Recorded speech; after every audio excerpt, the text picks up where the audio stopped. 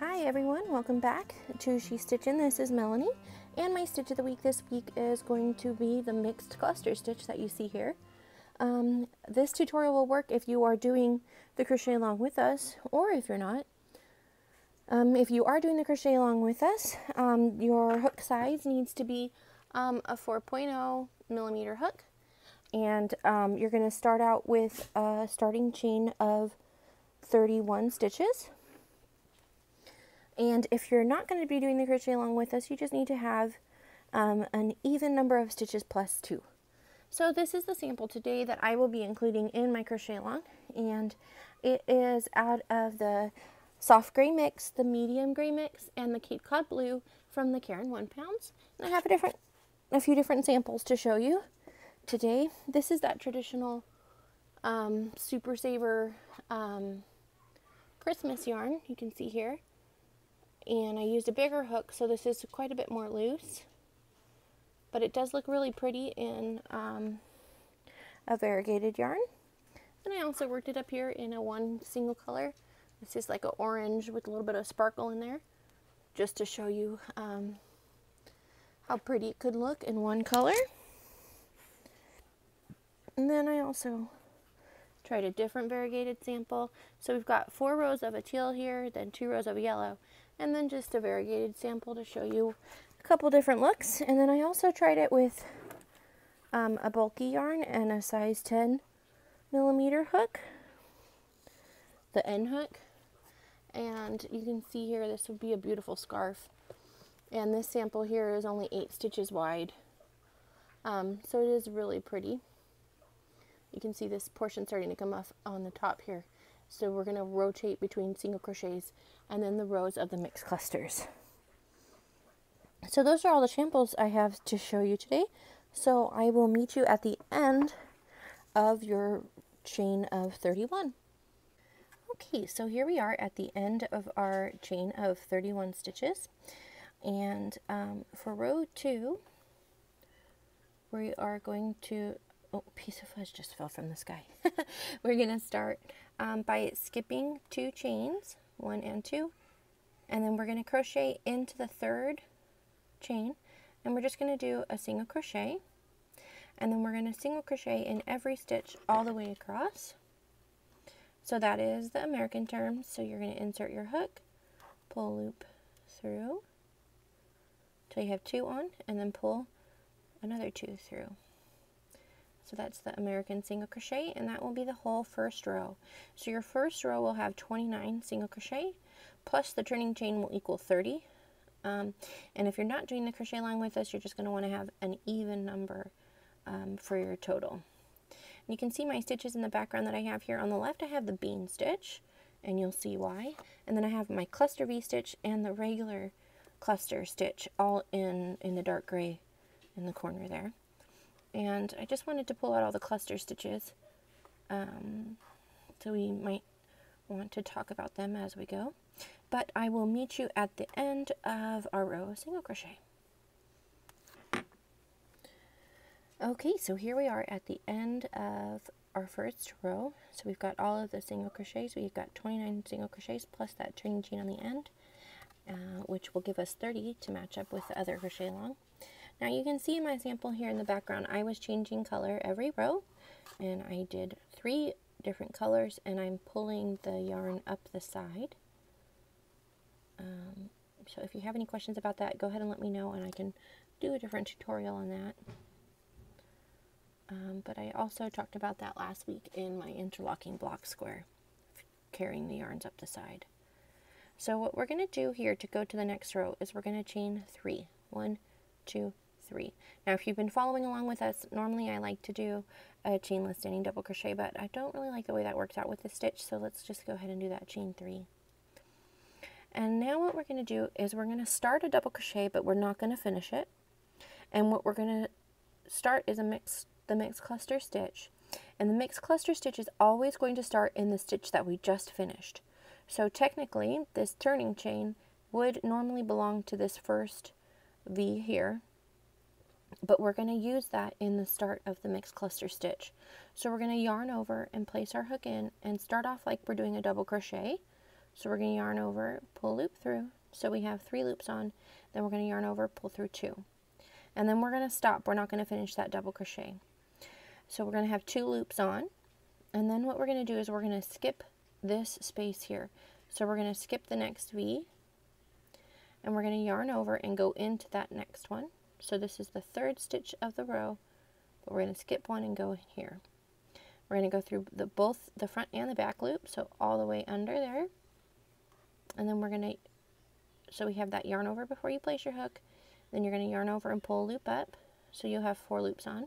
And then we're going to do that again into the same place. So yarn over, go in the same stitch, yarn over in the back, and pull a loop up. And you can see here we have 6 loops on. And then we're going to yarn over and pull through all 6 stitches, or all 6 loops there. And then we're going to close that up with a chain stitch. And that is your first mixed cluster. Sorry about that. So let me do that a couple more times with you, okay? So like I said before, you're always going to want to start your mixed cluster stitch in the stitch that we just ended.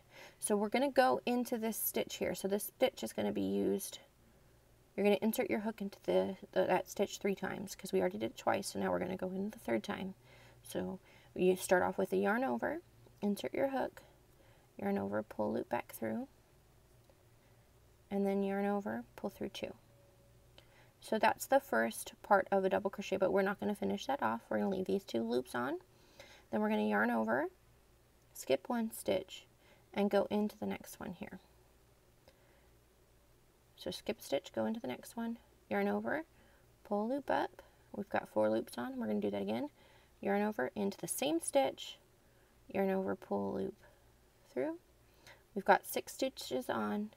We're going to yarn over and pull through all 6. There we go. And then you close that off with a chain stitch. So that's what we're going to do all the way across this first row. Let me do that I'll do that 2 more times with you guys, okay? So we're going to yarn over, place into the same stitch that we just ended in, pull a loop back through, then yarn over, pull through 2. Now we have got 2 on. We're going to skip 1 space, yarn over, so you have 3 loops on, yarn over, so you have 3 loops on because of the 1 yarn over already. You're going to skip stitch and go in here, yarn over, pull a loop back through. You've got 4 on, do that again, yarn over, place in, and then pull that loop back through. Then you've got 6 stitches on, pull through again, all 6 stitches. Sorry, let me pull some extra yarn up there. And then we're going to close this off with a chain stitch. There you go. So now we've done 3. You can see this part here. So the reason why I pulled the bean stitch up right here in the back is these little guys kind of resemble the beans a little bit. So it's almost like we're mixing a bean and part of this double crochet 2 together that was in our cluster V stitches. Okay, let's go ahead and keep going. Let me do that one more time with you. So we're going to yarn over, go into the same space that we've already used, yarn over, pull loop through. We've got 3 loops on, then yarn over, pull through 2. We've got 2 loops on. We're going to skip 1 space and go into the next one, yarn over, place our hook in there, yarn over, pull loop back up. Now we have 4 on. We're going to do that again. Yarn over, place our hook in, yarn over, pull that loop up again. Now we've got 6, pull through all 6, then chain 1. So let me go ahead and I'll do one of these here at full speed. Well, not full speed, but a faster pace. There you go. So you got 6 on, pull through. Okay. There we go. Let me count really fast. I think it's 14.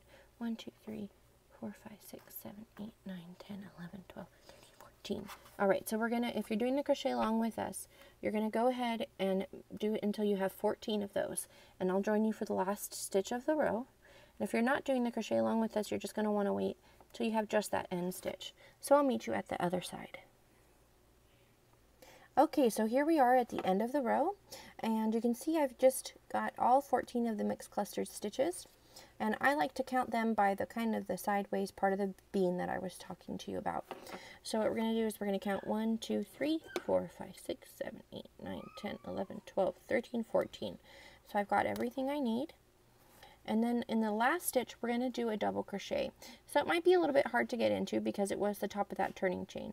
But we're just going to try to get through both of the stitches, the front loop and the back loop. So yarn over for the double crochet, find the first loop. Let me lean forward here and find that second loop. And pull through 1, pull that loop back through, and pull through 2, and pull through 2. So that is the end of our first row. And now the rest of this pattern is going to be alternating between a row of single crochet and then another row of that cluster. So to go to the next row of the single crochet, we're going to chain 2, 1, 2, and then turn. And then we're going to go into this kind of eye here. This is the chain space or the chain stitch that's created when you close up the mixed cluster. And that's where we're going to place our first single crochet. So go ahead and place one there. And then we're going to also place one on the top of the cluster stitch. So just insert your hook through the front and the back loop, and it's nice and loose. And then yarn over, pull loop up, and pull through 2. And then remember, you go into that chain space, and then into the top of the cluster, into the chain stitch, and then into the top of the cluster. So go ahead and finish this off with a row of all single crochet. And when you get to the end, you're going to want to make sure that you have the same as your first row. So go ahead and finish that up, and then I'll meet you and make sure you are able to do that first cluster stitch. But otherwise, this is a really easy tutorial. So I'll meet you on the end. Okay, so here we are at the end of row 3. You can see that beautiful mixed cluster. I really like it from this side. It looks like a palm fran or something. And then on this side, it's not the same texture, but it's still really pretty with the bean and the stitch. Sorry, my dog is picking on my cat. Alright, so now what we're going to do is we're going to chain 3 and then turn for our row 4. And this is going to be a repetition of row 2. So if you're struggling getting this, you can still go ahead and rewind and keep going over it again and again, because everything is just going to be a repetition. Row 2, or row 1, then 2, 3, then 4. It's going to, all the odd rows and the even rows will all be the same. So we've got the chain 3, and we're going to start in that same first stitch again. So we're going to yarn over and place in that stitch, yarn over, pull loop through, got 3 on, yarn over, pull through 2, we've got 2 on. Then we're going to yarn over again, skip this stitch, go into the next one, yarn over, pull the loop back up, got 4 on, yarn over, place in the same spot, yarn over, pull the loop up, now we've got 6 on, yarn over, pull through all of them, and then do a chain to close it off. Okay, so I just wanted to do that first stitch again with you to help make sure you knew how to do the turn into that first space. I'll do another one with you. So yarn over, place in the same stitch we just ended, yarn over, pull loop through, we've got 3 on, yarn over, pull through 2, we've got 2 on, yarn over, skip a stitch, go into that second one away, yarn over, pull loop up, we've got 4 on, yarn over, place in the same stitch, yarn over, pull it back up, now we've got 6, yarn over, pull through all 6, then yarn over and do a chain and close it off. Now that should be everything that you need to finish off this stitch. I really do like it. I feel that it goes pretty quickly once you get into this rhythm like I am here, and I think it is a great addition to our crochet along. It's definitely a stitch that I would use again, and I really like, sorry, my dog, I really like the way that it is looks here with three colors. I like how it just kind of looks, I don't know, it looks way more complicated than it is, and I like how the big rows and the little rows looking different. I like it in 3 colors, but as I showed you in the beginning, all those other samples, it looks pretty cool however you do it. If you have any questions, you can put them down below, and I'll get back to you as soon as possible. And if you want to share a photo and you're getting tripped up on a certain spot or something like that, you can check out our Facebook group. It's a really great community where we are doing the crochet along together. There's about 4,000 people in the group now. Not everybody's doing the crochet along, but quite a few of us are. And sharing the results in albums there, so it's a lot of fun. If you have a Facebook, it would be great if you join us. I also have an Instagram and a TikTok that I'm using, and been lots of fun there. So if you have any questions, don't forget to comment down below. Please give me a like and make sure you're subscribed to the channel. I will see you next time. If anybody asks where I am, just tell them she's stitching.